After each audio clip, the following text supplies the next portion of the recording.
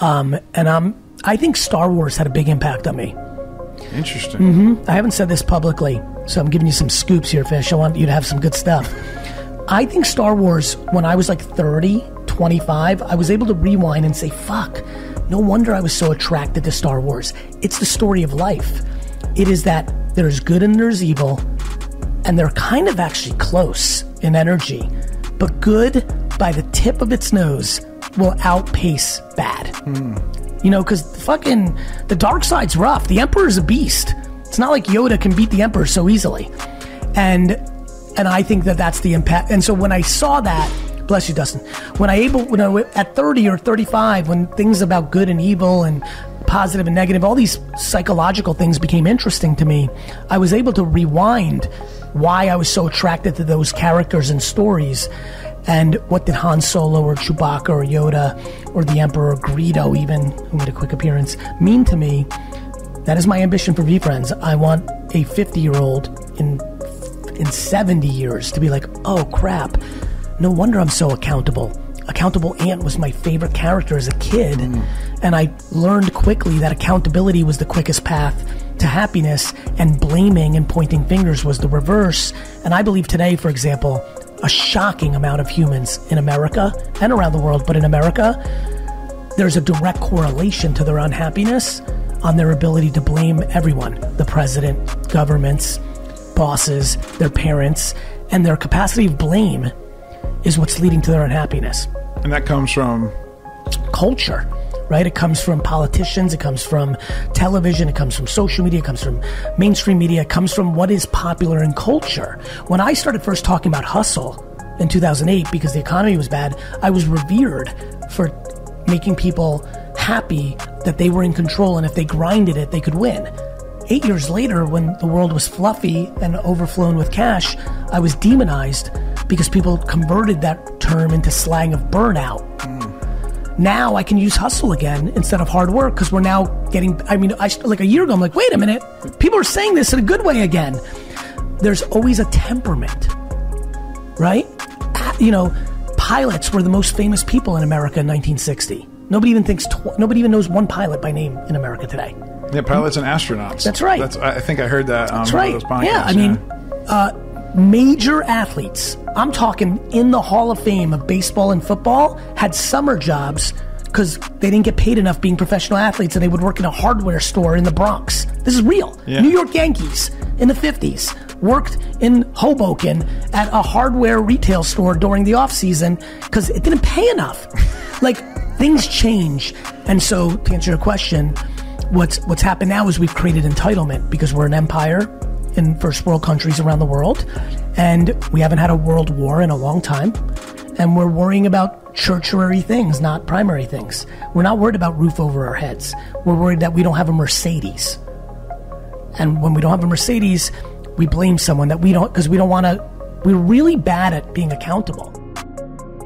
I'm just empathetic that the temperament of our society was demonizing energy as something negative, and I just decided to take, that was a thoughtful, not even a subconscious, that was a thoughtful decision that, oh, people are not hearing me. That's on me. Back to accountability. When people are like, Gary, you just care about money, I'm like, okay, I'm not doing a good job. If someone believes that, I'm not doing a good job. So I consciously have, changed up energy in certain scenarios to make sure my point is not being lost, because I'm trying to bring value. And if you dismiss me because you think I'm a Jersey, street kid, and you're a academic, and you dismiss me, well, then I can't achieve the good that I want to give you. I'm not hurt by it. I'm not disrespected. I'm not miffed. I'm not insecure about it. I just have a mission, and I'm enjoying my mission. And why would I have the audacity to say, oh, fuck you, you don't get me? No, it's the reverse. I have the humility, like a hedgehog, to say, wait a minute, I need to mix this up. And then also, the things that I talk about change as I become more educated of what the issue is. I didn't realize 10 years ago how much insecurity was stopping people from doing the things I was telling them were so easy to do to grow their thing. Because you grew up in such an environment where that wasn't my issue. Correct. Yeah. I'm like, it never dawned on me in 2006 that the reason somebody would not start a YouTube channel was because they were worried about somebody saying they're ugly. But by 2015 and 20, with my popularity and getting all my DMs, I started reading the temperature of the world, and I'm like, oh, these people buy these jewelry not because they just want the jewelry, because that makes them look successful, and they're trying to prove to everyone they're successful because they grew up not feeling successful. I just got done interviewing Robin Hood, the artist, our buddy. Yep. And, you know, he grew up with a dad that was really tough on him and called him fat fuck and was really mean. But that's also driven him to go to the gym now. Of course.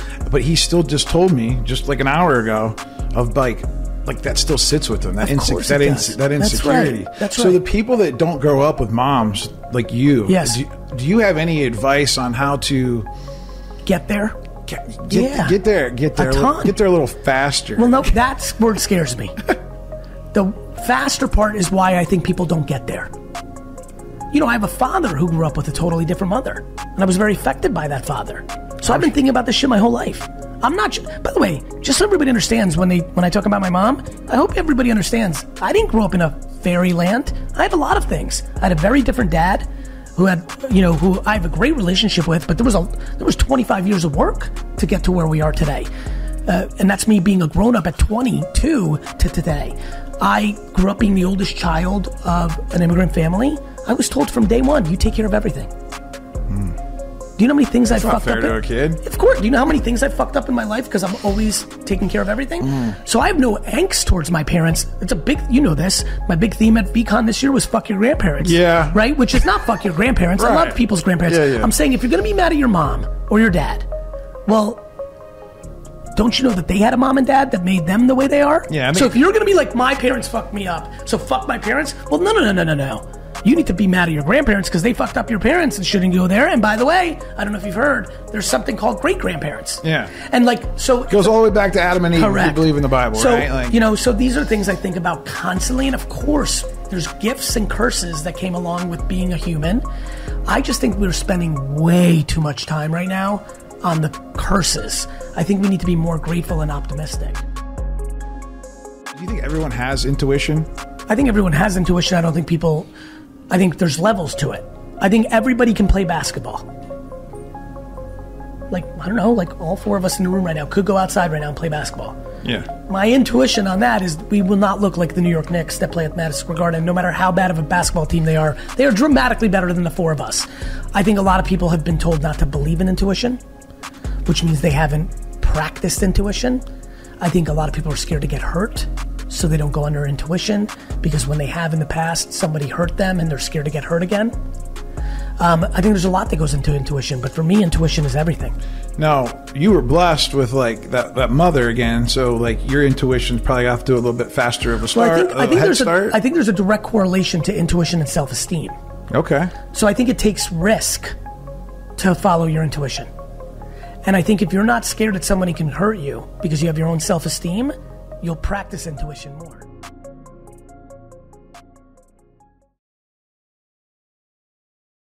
I don't think it's a requirement. I don't think everyone needs to have a personal brand. I think everyone should consider it.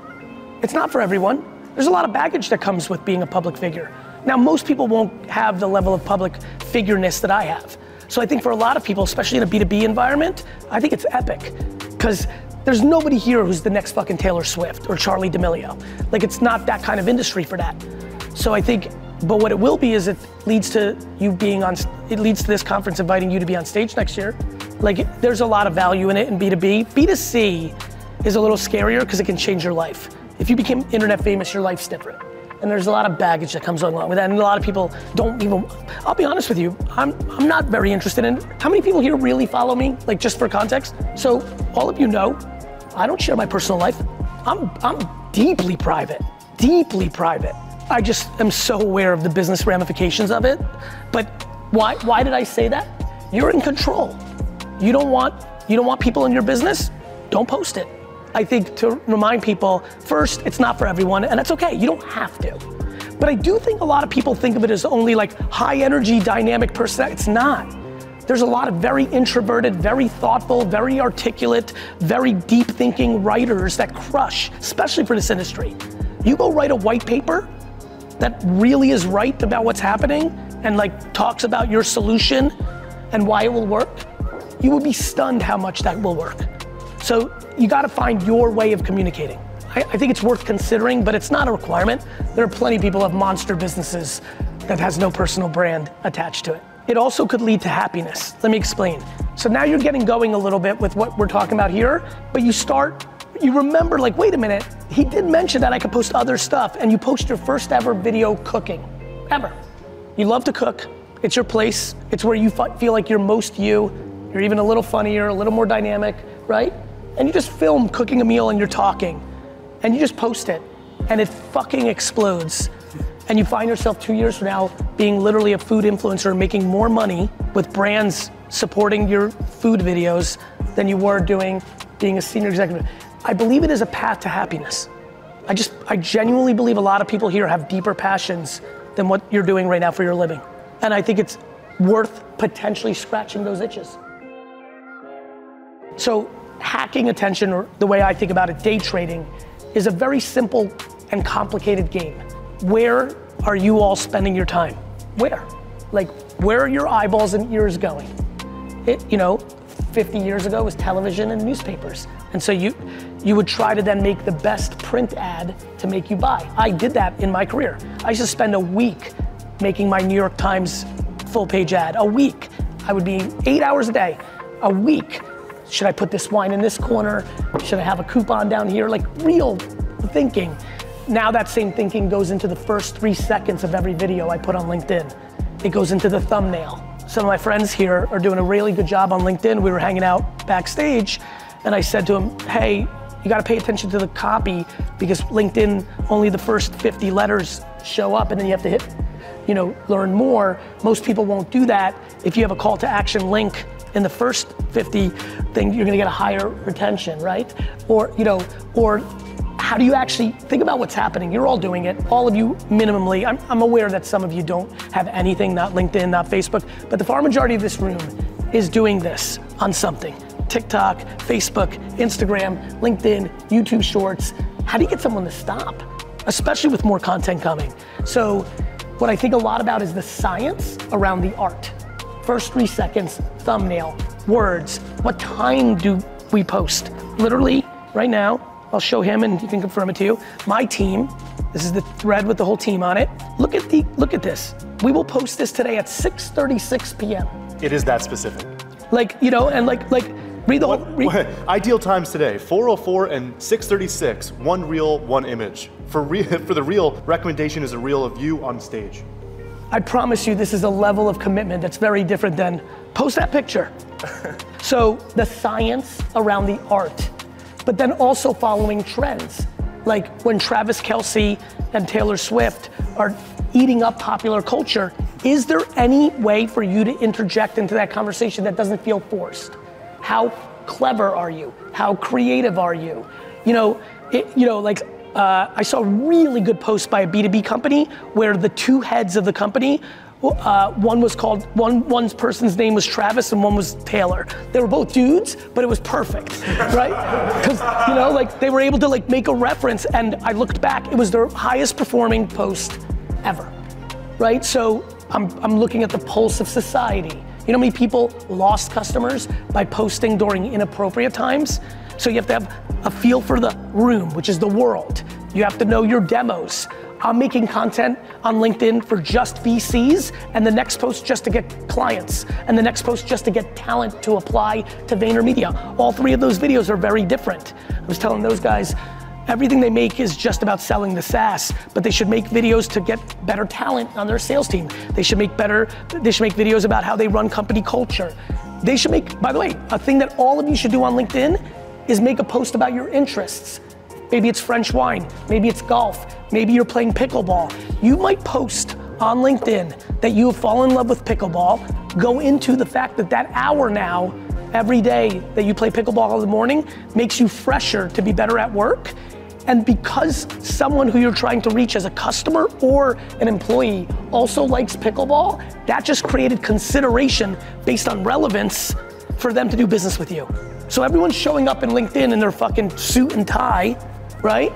But in reality, you need to show that version and this version. Definitely. that you're in, notice, I always say, watch what I'm doing, not what I'm saying, pay attention to how I give a keynote. Like, I will make references to the New York Jets. I will make references to wine. I'm creating connection points.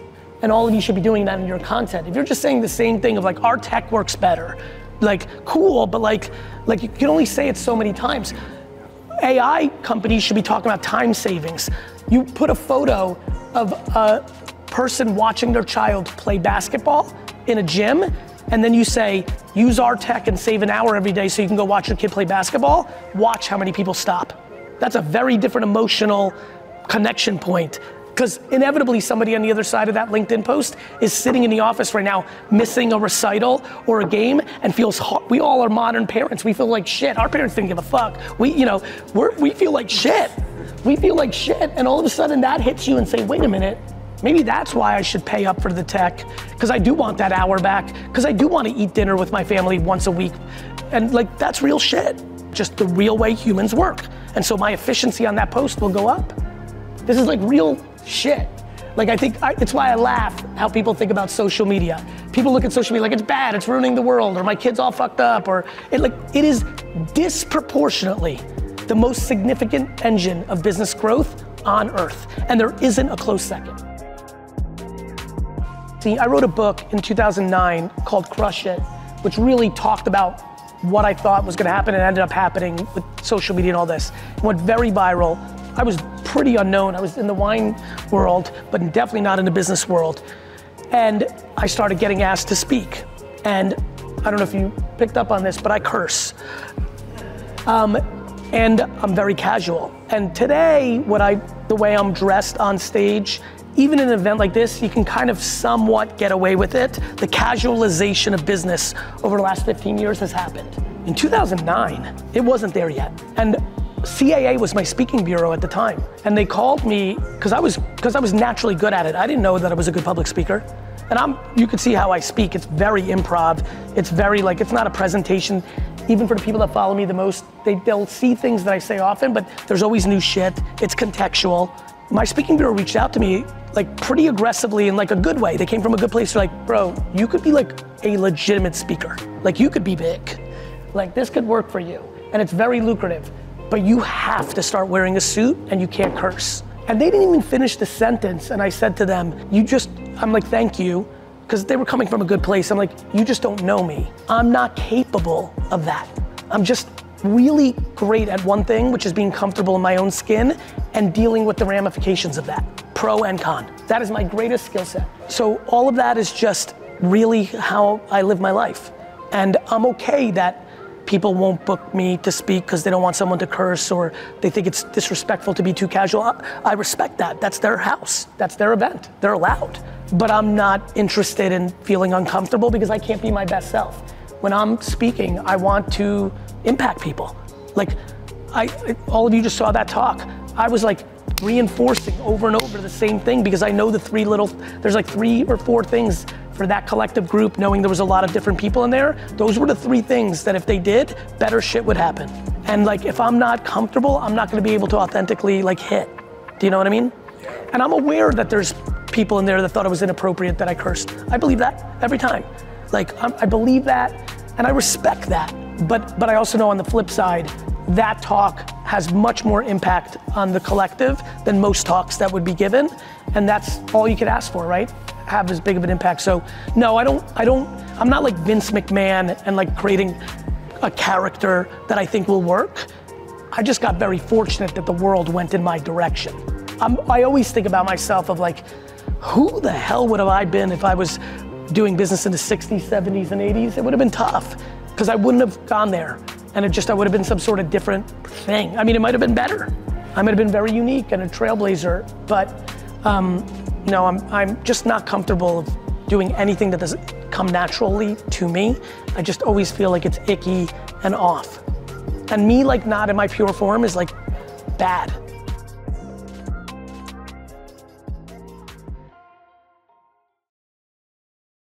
There may not be a more cliche stereotype than the fitness dude who built a fitness business on social and then decided to teach everybody how to build business and build a personal brand. You're in my pocket. The answer to the question is you need to post 30 times a day on social media, but you have to be good at it. So what you need to do is what I just said about AI. You need to start Googling and YouTubing and podcasting and educate yourself on something I call SOC, strategic organic content. Not just posting happy fucking Wednesday and hoping it works. Like, why are you posting? Let me just pull it up right now. Watch this. You'll like this. I'm going into my phone. I'm going into my content team WhatsApp. And apologize, I need to run to a meeting, so I'm gonna run out pretty quickly here, so I apologize. I'm gonna scroll up. Here it is. Here we go. This morning at 7:21 a.m., Mackenzie on my team said, good morning. I need you to post at 5:04 p.m. and 7:07 p.m. on Instagram. One needs to be a carousel, one needs to be a reel. This is called the science behind the art. I'm not out here posting randomly for ha ha ha. My social media strategy is not the following.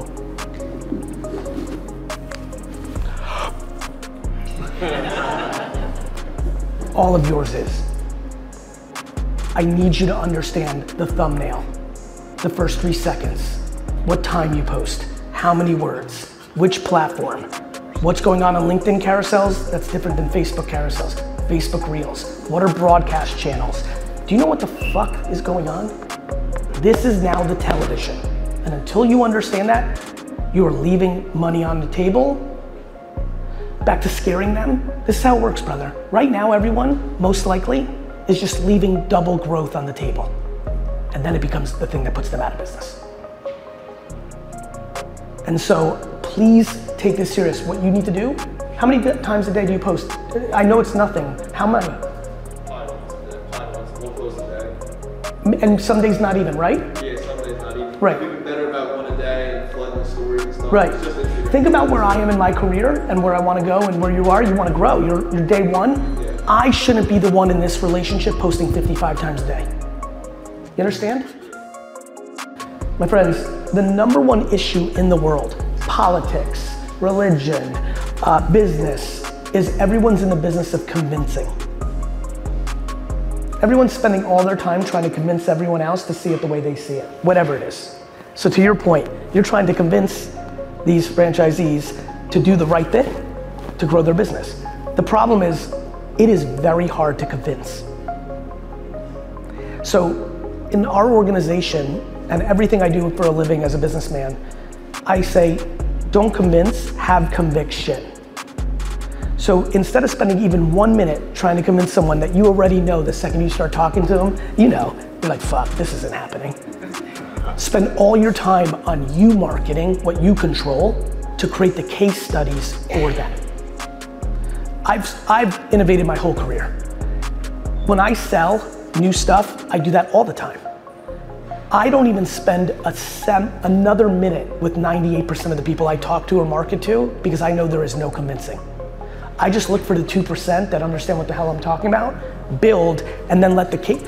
Everybody made fun of me about the internet until they didn't. Everybody made fun of me for doing a wine show on YouTube in 2006 here in Jersey until they didn't. Everybody made fun of me for taking my life savings and investing in a company called the Facebook, Twitter, and Tumblr until they didn't. They laugh at you and then your competitors cry. And so I think you have to be in the conviction business.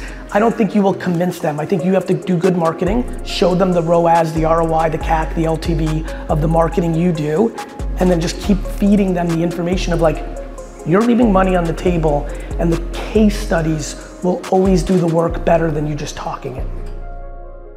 So I love when people are like, Gary, like inevitably one of you may email me or send me a message after this talk and be like, hey, heard you, but like I did TikTok for 6 months and it didn't work.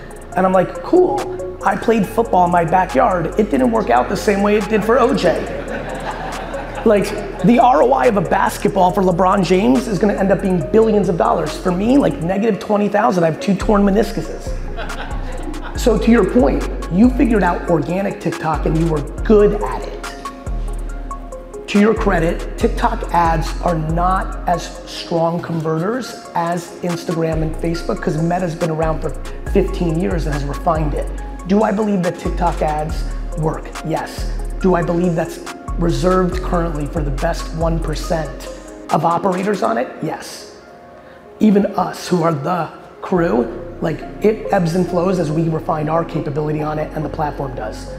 Instagram ads work remarkable because Meta's data on their consumer is bananas.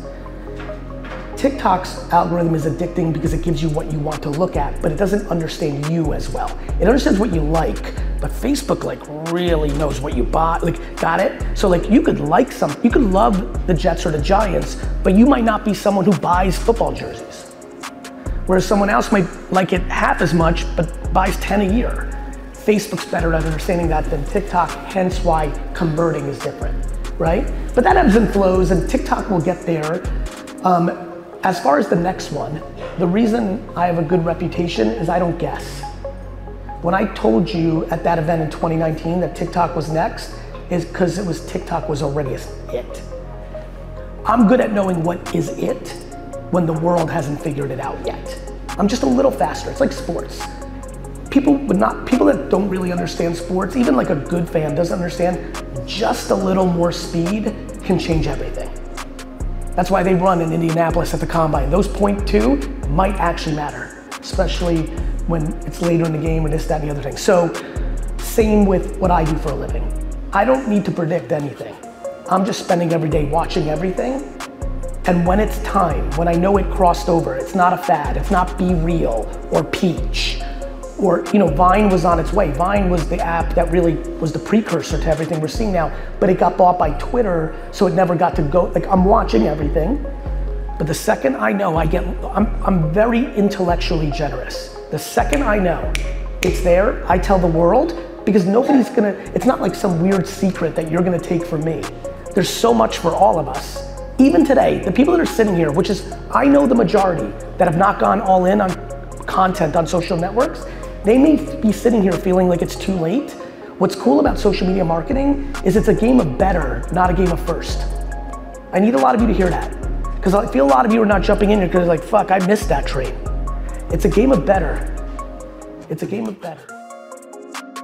I just want to make this point because I think a lot of people in this room might be struggling with this. I genuinely do not believe Gen Z is lazy. I really don't. I think that a lot of us are spending too much time demonizing the up and coming generation about being lazy and entitled. I just need you to hear this from me. Of course, look, I know unlimited people that are lazy in the boomer and Gen X and millennial set too, and entitled. It's not that they're lazy and entitled, it's that they have options. They don't want to work for you for $18 an hour doing dumb shit when they can just post silly videos on TikTok and make $38 an hour. So I'm saying this because I want to leave here with y'all winning after I leave. Some of you might be, I need to actually be nicer to my employees. Real talk. Some of you it might be, yeah, it's 2024 and everything that's happening in the world is based on social media content. It might be a good idea for me to finally take this serious for my business. For some of you, it might be you stop complaining about these kids don't want to work and realize why. It's because they have options. The average 18-year-old kid knows that they can make $50,000 a year on the internet for them pretty easily. And so we have to understand that, we have to adjust. And once you understand that truth and don't just spend your time dwelling or shooting the shit with your other person that's mad about it, and you start attacking of what you're gonna do about it to grow your business, you become accountable to truth instead of trading on ideology.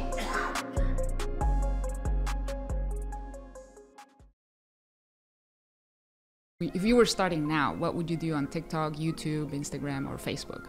Yeah, so I think, again, back to the earlier point of self-awareness, if you're selling B2B, all of a sudden LinkedIn is number one, right? If you started a SaaS business, if you're listening right now and you want to sell, or you sell to lawyers, you have a service that sells to lawyers, then LinkedIn's gonna be number one globally for sure, with YouTube Shorts probably being number two because YouTube is a search engine.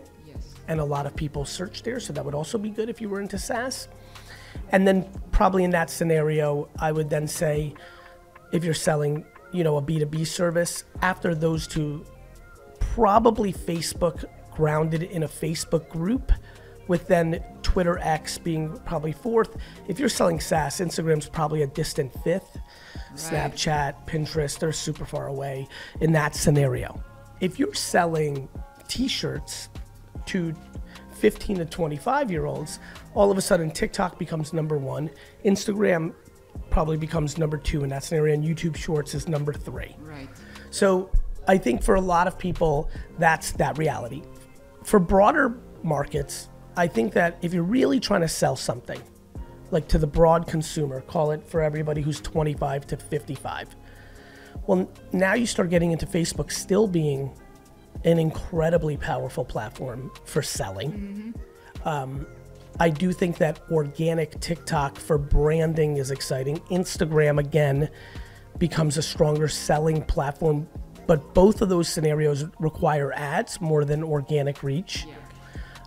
Whereas TikTok, you can win on organic reach and kind of capture lightning in a bottle. So, I hope everybody appreciates the answer. It is contextual, but I think as far as the answer to what you would do inside of it, obviously there's a lot of science and math of what time do you post, how long is the copy. I think a couple things to look out for. Number one, the best YouTubers in the world, starting with Mr. Beast down, spend more time and more money on their thumbnail than you could ever imagine. So number one, for everybody who's gonna do video, and again, that's a whole nother conversation, because for some people it should be written word, so some people should be doing audio, some people should be doing video. But I think the thumbnail on video is incredibly important. I think the first 3 seconds thing that Dustin and I were talking about on our trip this week is, do we need the hook from the thumbnail to be delivered on in the first 2 or 3 or 4 seconds? And we really believe we do. We believe that if my hook says, 30 to 40-year-olds, you should be thinking about LinkedIn. And if my opening line is like, before we get into that, you might, in 2 seconds, you may lose that audience. I think a couple of other things. There's a lot of ways to do it. Let me encourage some people. One thing that I've been noticing is on Instagram, you could just take a photo of something, right? You were here with your friend this weekend in New York. You could take a photo of like a nice picture that caught your eye in New York, take a photo. But if you then wrote 3 paragraphs, really great ones, because you're a great writer, about the concept of enjoying the weekends to reset, of the concept of busyness and chaos, in controlled chaos, is an effective way to be an entrepreneur. You could write the, curiosity. I've been to New York 7 times, but I've never gone down this street. Like, you could take a photo of anything, a banana, a car, a tree, a bird, your backyard. You really could take a photo of almost anything and then write 3 or 4 paragraphs that are very thoughtful about a point you're trying to make. Now all of a sudden, you don't need a video and editing team. You could do it all by yourself. And for a lot of people listening, they're not great on camera. They're not great with their words, but they're incredible writers. And so it's around self-awareness of the style, the content, and then there's strategy around the distribution depending on your business. And so that's one main theme. To keep getting very nerdy and deep on your question, the other thing to always look for is underpriced attention. Yeah. The thing that I know you know about me over these last 7-8 years is that I have a very strong skill set in understanding where there's more organic reach against consumption and when to do it hard than most people, and that's been a big part of my success. You were there when I was yelling about Musical.ly and TikTok when that seemed crazy to almost everyone. You weren't there, but people that have been following me all the way back to 2005, 6, and 7, there was an incredible amount of content and passion I had around YouTube and Twitter and Facebook. I mean, I wrote Crush It in 2008. Came out in 2009, but I wrote it in 2008. That's 15 years ago. Long time. So I think that I constantly look for the underpriced attention. It's always most exciting when it comes up in a new platform, but new platforms only come around every 3, 4, 7, 9 years. Yeah. Then when it's not a platform, it goes into the things we just talked about. The strategy within the platforms. I talked about recently, and it's already lost momentum in a month, but a month ago, I was incredibly excited about posting a meme and then a video on Instagram, a 2-post carousel. I saw that. And, you know, I see incredible opportunity in that. Again, almost talking to Dustin, I'm almost having my own meeting right now. One thing that continues to work for me is taking headlines that are happening in pop culture business and doing a green screen and talking over it. That model continues to work better than if I just looked in camera right now and talked and about even when the green screen screen video is not great quality, like it doesn't look good, but it works. Correct. To your point, my last one, which did really well, I was in the car and the light was hitting a different way, and it wasn't like I was like distorted. That's right. But I think that's I think a great strength of mine that I would encourage people to consider is constantly trying new formats. You know, I'll use you as an example. We've talked in the past, whether on DM or Twitter or in a VFriends Discord or like this, about like, I'd like to get more traction. I want more views on my videos. And something that I don't think I've given good advice on in the past to you or the hundreds of thousands of people that have asked me is, look, if you have the same exact format, not you're talking about different things, but it's camera to face, and you post it as an Instagram reel, and you're doing that 50, 100 times, and you're not getting really the results you want after 100 times, you've got to change it. You've got to change your format. Maybe you bring on a guest. Maybe you go to green screen. Maybe you go to written word and picture. I think, you know, I always think about that concept of like, you know, the definition of insanity is like doing the same thing over and over and thinking you'll have a different outcome. So I do think I want to give permission to a lot of people out there. Like if you've done 100, I think that's the right thing. If you've done 100 of the same format per se, and you're really, really getting nowhere, and you're now 6 months in, you know, you should challenge yourself to try different formats. Look, I believe in 40 to 50 core things, and then I layer what's happening in the world at the time, and new and different formats and platforms. And I think there's something there. No, that's good advice. I'm gonna try that because I love doing reels, like I love doing the video, and some work, some don't. And then something that works on Instagram, then I put it on TikTok. It doesn't work over there. Yeah, TikTok's a whole different animal. Hard. Yeah, it's hard. It is hard. But I think, you know, I remind people like yourself, myself, I say this to myself all the time. If you're looking for something special to happen, it's supposed to be hard. Yeah. You know? Yeah. Like, I hear, you know, right? Like even, right? Like, yeah, it's supposed to be hard. Yeah, like I was in this, where was I? Oh, I was Friday night, I was in an airport lounge in Dallas, and this gentleman, like a 60-year-old guy, who just, you know, he's a real yappy guy. I was trying to get a little work done before my flight to LA, but he wanted to talk, and I'm about that. Like, he had no clue who I was or anything like that nature. We were just talking, and he got into something, and he was like, it really seemed to me that this was a gentleman, and I confirmed some of this through the conversation, you know, really, really came from rural America, really like came from nothing, and made a life of himself. And, you know, it was really nice. And his son was getting married in Tennessee in a couple weeks. Really enjoyed the conversation. But he kind of talked about, you know, how hard he worked. And then he was talking about what was hard for him now. And I kind of had this fun moment where I was like, hey, brother, like, you of all people know, like, you didn't get to this point by accident. You don't have to do the next thing, but it's not going to happen without hard work. And so I think, you know, yeah, I think people ask to be known, to get compensated for being themselves, to sell books, to speak, to sell things. It should be hard because 99% of the world works for someone else.